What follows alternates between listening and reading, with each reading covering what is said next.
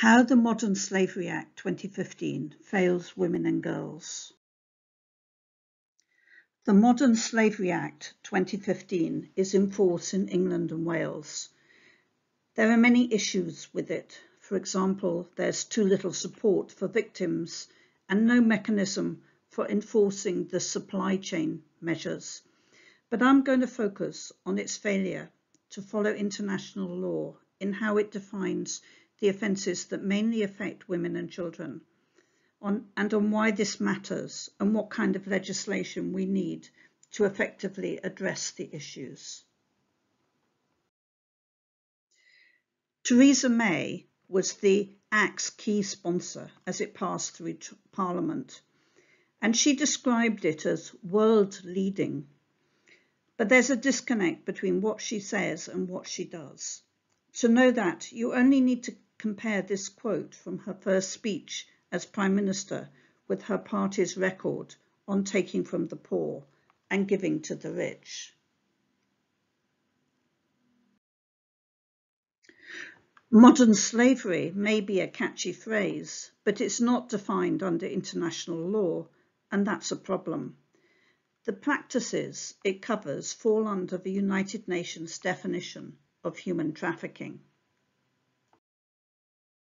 So why not use the clearly defined term and call it the Human Trafficking Act?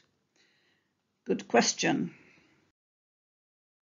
Catherine McKinnon, the great feminist legal scholar, suggests it's because no one defends trafficking. The only issue is defining these terms, so nothing anyone wants to defend is covered. So what might the men in power want to defend? And I say men deliberately because, let's face it, they still control the great bastions of power. Women are a long way from having anything like an equal share. And when they do get near the top, they often have little choice but to do the men's bidding. We urgently need to change this. So what does trafficking mean anyway? It's the gerund of the verb to traffic, which, according to the Oxford English Dictionary, has only one meaning: to deal or trade in something illegal. Human trafficking therefore means dealing or trading in human beings. You can only deal or trade in things that you have the power of ownership over. Therefore, human trafficking is about the power of ownership over another human being, treating her as a commodity for personal gain. Ownership of another human being is slavery. So, how is human trafficking defined in international law? The definition is in the Protocol to Prevent, Suppress and Punish Trafficking in Persons, especially women and children, which is known as the Palermo Protocol for short. The UK has ratified it, so its terms are legally binding under international law. Notice its focus on women and children. This is a recognition that women and children are particularly vulnerable to being trafficked, that the profits that can be made from them are colossal, and the forms of trafficking to which they're most vulnerable are exceptionally vile. This quote from an American called Tony Talbot sums up why sex trafficking is so profitable. You can sell a kilo of heroin once. You can sell a 13-year-old girl 20 times a night, 365 days a year. This is, of course, also prostitution. And notice that in the US, they seem to understand trafficking correctly to mean trading in human beings. So let's just remind ourselves what prostitution is really about. Harriet, a young woman who got in touch with us, described her recent experience of prostitution. No individual pimped or trafficked her. Some people would say it was free choice prostitution. But as her only other option was to be street homeless, that is perhaps a moot point. This is what she said. People think prostitution is about having consensual sex for money. It's not. Those men don't want to pay for that. They paid me and then used me however they wanted. I was beaten with objects until I bled, spat at, anally raped, gang raped, passed around at sex parties like a toy, men slipping off their condoms. I was shouted at, threatened, choked, told to look like I enjoyed it or he'd take the money back. I was scared every single second. Let's keep that in mind. Before we go back to the Palermo Protocol, consider this. In 1949, in the aftermath of the Second World War, when people's usual denial had been blasted apart by evidence of unimaginable horrors right in the centre of Europe, the UN General Assembly adopted a convention that recognises prostitution as a violation of the human right to dignity. If we consider Harriet's description, I think it's clear why. The UK hasn't ratified this convention, but the fact it was adopted by the General Assembly means the UN recognises prostitution to be incompatible with human rights. 30 years later, the UN adopted the Convention on the Elimination of All Forms of Discrimination Against Women, which is known as CEDAW. The UK has ratified this, so its provisions are legally binding. One of these is to suppress the exploitation of prostitution of women. There's confusion about how to interpret this. Amnesty International, which lobbies for pimping to be legal, has argued that because CEDAW doesn't define the term exploitation, it only applies when some form of exploitative treatment is involved. But when a legal document doesn't define a term, we turn to the dictionary. This gives exploitation two meanings. The first is treating someone unfairly in order to benefit from their work. The second is to benefit from resources. The first of these meanings would apply if the phrase was exploitation of women, but it's not. It's exploitation of prostitution of women, so the second meaning applies, the resources being the woman's prostitution. Therefore, the UK has a binding obligation to prohibit third parties from profiting from a woman's prostitution, meaning that pimping and brothel keeping must be banned. This applies even when no apparent force or unfair treatment is used. Okay, so back to the Palermo Protocol definition of human trafficking. The definition has three elements: act, means, and purpose. The purpose always being some form of exploitation. And because this is a human rights violation, it's not relevant whether the person consented. The acts can be recruitment, transportation, transfer, harbouring, or receipt of persons. Any one of these acts is sufficient to meet the definition. The means can be any one of the threat of or use of force, coercion, deception, fraud, abduction, or the abuse of power or a position of vulnerability. If the victim is under 18, there's no need to prove that any of these means have been used. The purpose, as mentioned, is always exploitation, but four distinct types are defined. 1. The exploitation of the prostitution of others or other forms of sexual exploitation. 2. Forced labour or services. 3. Slavery or practices similar to slavery and servitude. 4. The removal of organs. For convenience, I use the term sex trafficking when the purpose is the first type of exploitation.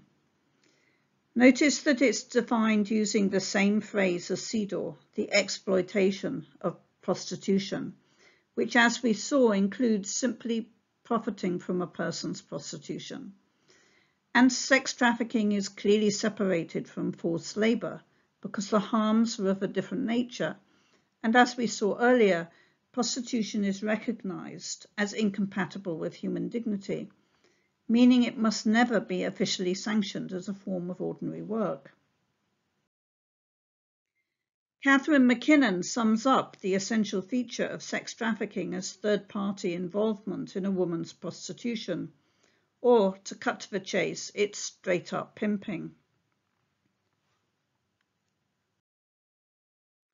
Sigmar Huda, who was the UN Special Rapporteur on trafficking for 4 years, observed, "Prostitution as actually practiced in the world usually does satisfy the elements of trafficking. It is rare that one finds a case in which the path to prostitution does not involve, at the very least, an abuse of power or vulnerability. In this context, these must be understood to include power disparities based on gender, race, ethnicity, and poverty." So that's the understanding we signed up to when we ratified the Palermo Protocol. So now we get to the Modern Slavery Act. It separates out slavery, servitude, and forced labor as separate offenses that can be prosecuted as modern slavery. And it defines human trafficking separately like this. A person commits an offence if the person arranges or facilitates the travel of another person, V, with a view to V being exploited. Travel? Travel? How was it possible for the UK government to redefine both the legally binding UN definition and the one in the dictionary? And what does "with a view to" mean anyway? The meaning of exploitation is defined in Section 3, and it includes slavery, servitude, and forced labor, and sexual exploitation. The latter is defined as something that involves specific offences in the protection of children and Sexual Offences Acts, rather than the clear UN definition. So while the Modern Slavery Act consolidates all the other offences into the one act, it doesn't do that for the most common form of human trafficking, the only one whose victims are almost always female and who are exploited in an institution that's a cornerstone of the interlocking mechanisms that keep women subordinated to men. This means that under the Act, forced labour on a farm, for example, is a crime and a form of modern slavery, but pimping women in prostitution is not, even though, as we've seen, pimping nearly always meets the definition of human trafficking, and prostitution is recognised to be incompatible with human rights, unlike farming. It's possible to prosecute sex trafficking as slavery or forced labour, but it's complicated and frames prostitution as labour, which falls right into the arms of the powerful lobby who want to open up the sex trade and unleash its dizzying profits. To illustrate some of the disastrous consequences of the failure to use the UN definition, here's a direct quote from a case study in the Crown Prosecution Service's own report. 3 defendants forced a group of Hungarian women to work as prostitutes. The women were trafficked to the UK with the promise of legitimate jobs. Their identity documents were taken away and they were forced into sex work. The women were young and vulnerable.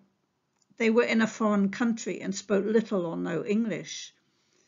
The defendants received and harboured them, exploited their vulnerability, and used deception, coercion, and force to profit from their prostitution. This meets the UN definition of sex trafficking, but only one of the defendants was convicted as such. One of the others was convicted of controlling prostitution for gain, but he only got 3 years for it, which suggests it's a trivial offence comparable to shoplifting and not a very serious human rights violation.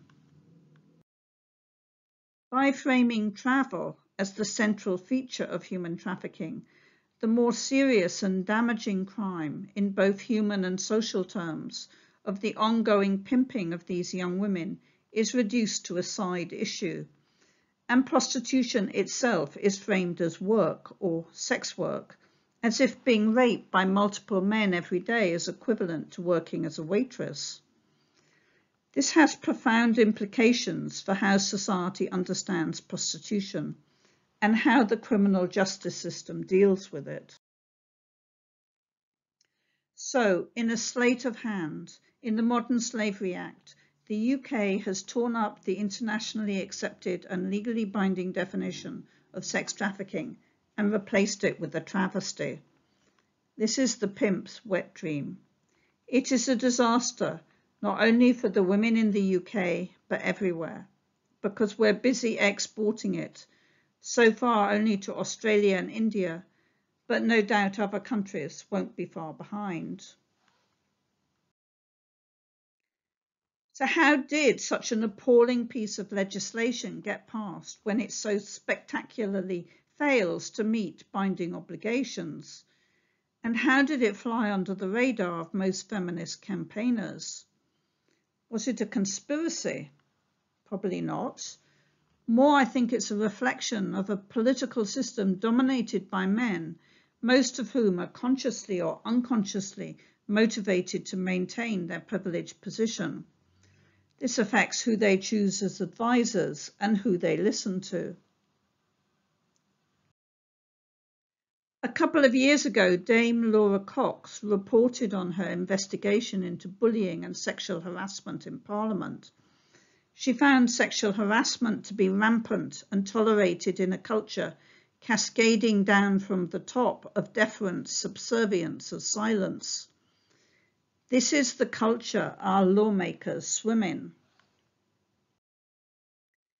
There's a striking parallel between women's account of sexual harassment in Parliament and other workplaces and the system of prostitution. Men use their systemic advantages to coerce young women into allowing them to sexually use them. For women, it's a double bind. If she refuses, she loses the chance to advance her career. But if she accepts, she gets blamed for it, just like with prostitution. The ideas inherent to prostitution are a kind of get-out-of-jail-free card for all men.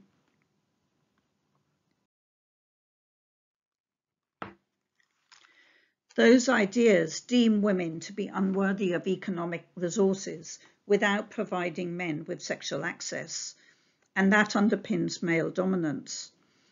And that is why the denial must be so strong.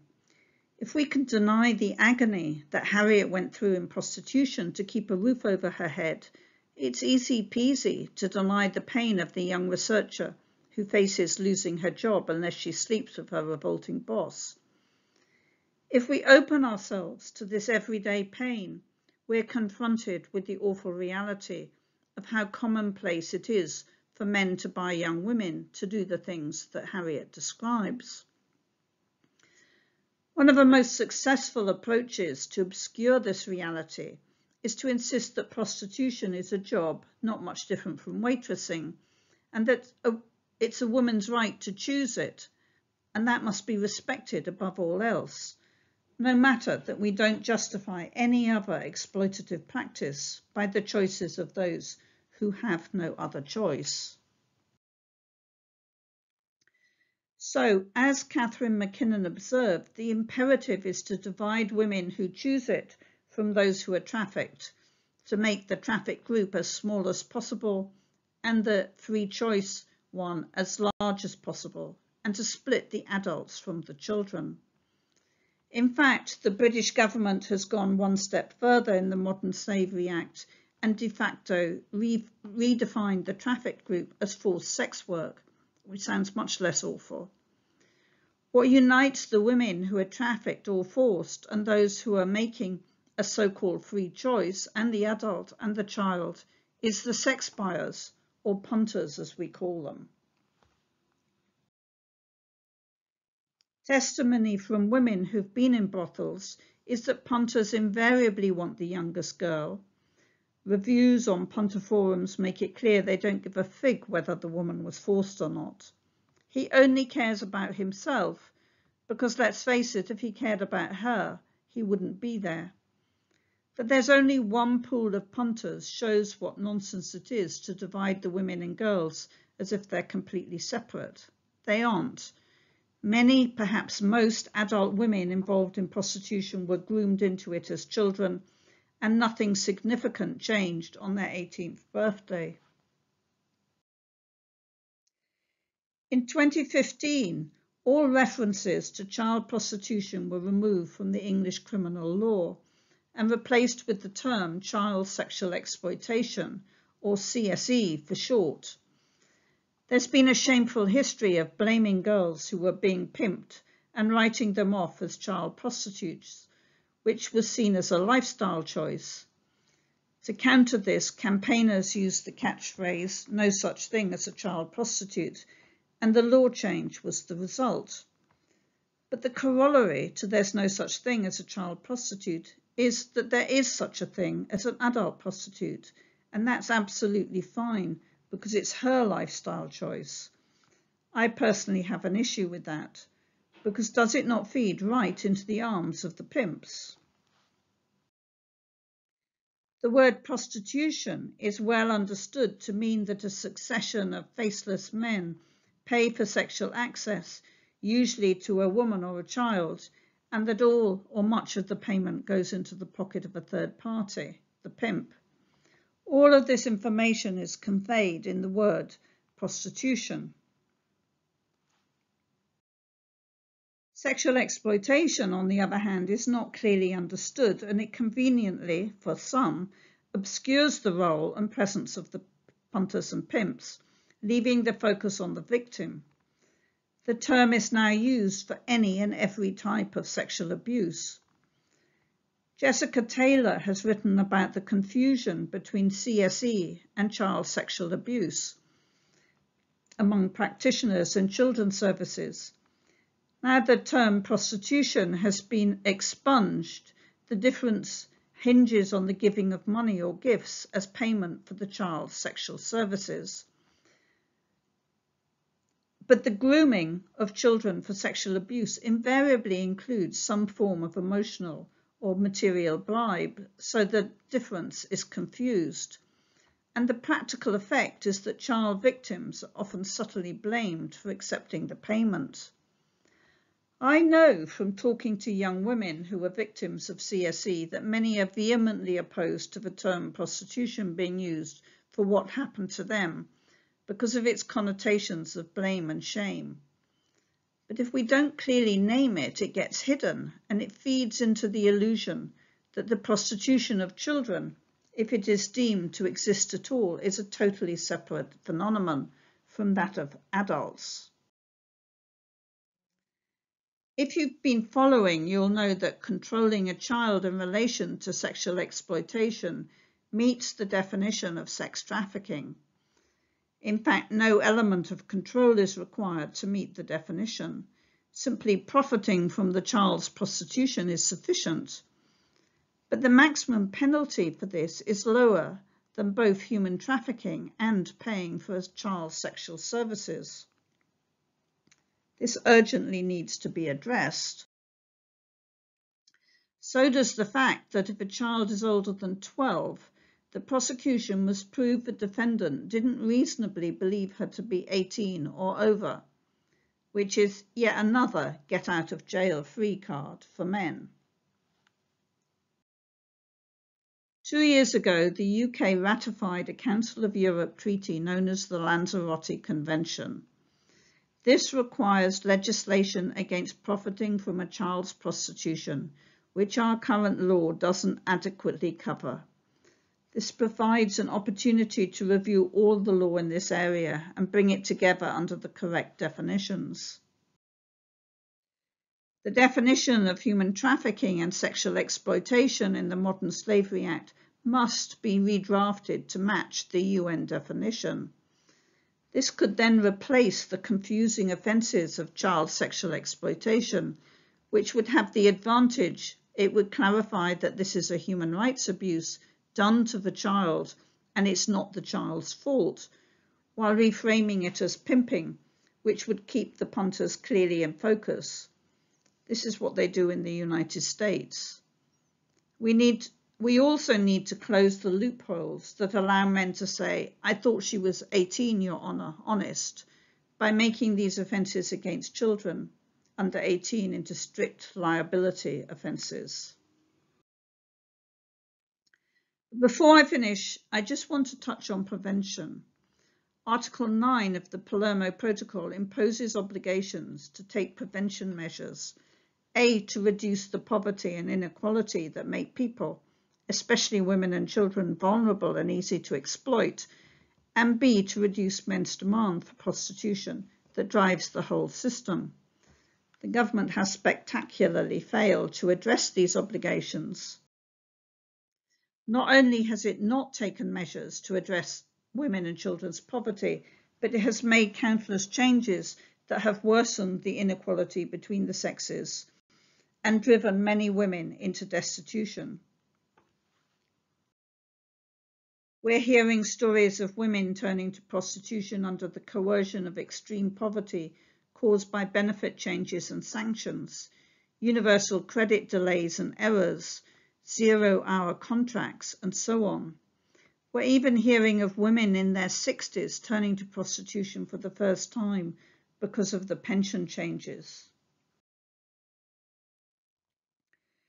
As for measures to reduce demand for prostitution, not only does the Modern Slavery Act not include any measures to discourage demand, it actually feeds the damaging narrative beloved by sex industry lobbyists that prostitution should be renamed sex work and considered a form of labour. This legitimizes it and hence sanctions the demand in direct contravention of Article 9. There are two pieces of legislation in England and Wales that can currently be used to arrest punters who buy sex from adult women or attempt to. One, Section 53A of the Sexual Offences Act 2003 is barely used, and policing and CPS guidance discourage the use of the other, the curb-crawling legislation. Similarly, guidance discourages enforcement of the brothel-keeping laws unless there's evidence of what they call organised crime or the neighbours complain.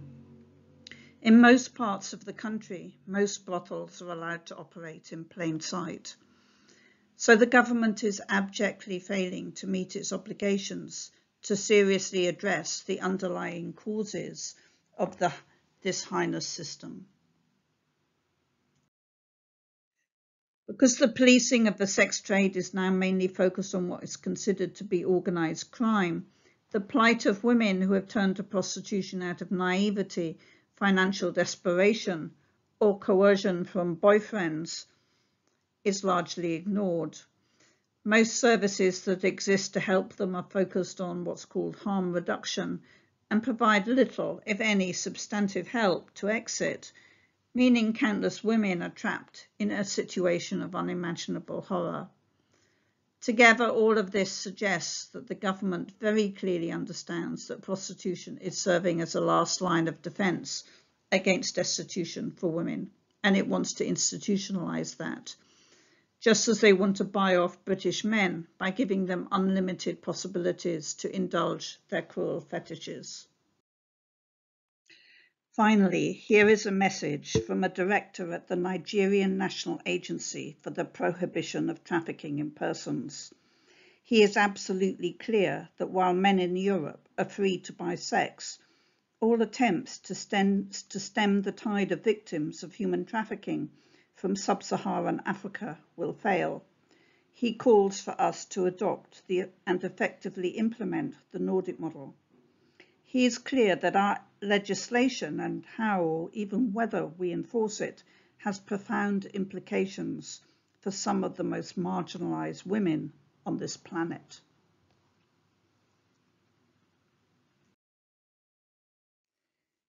Law and policy on prostitution and sex trafficking in England and Wales are a disgrace. We need to hear the suffering of women and girls and take urgent measures to bring the law into line with our binding obligations under international law and to hold men to account for the havoc they cause. The time is now. There is no time to waste. Along with the outlined changes of the Modern Slavery Act and measures to address poverty and inequality, we need the Nordic model, which makes buying sex per se a criminal offence and provides genuine routes out for the women. And we need it now.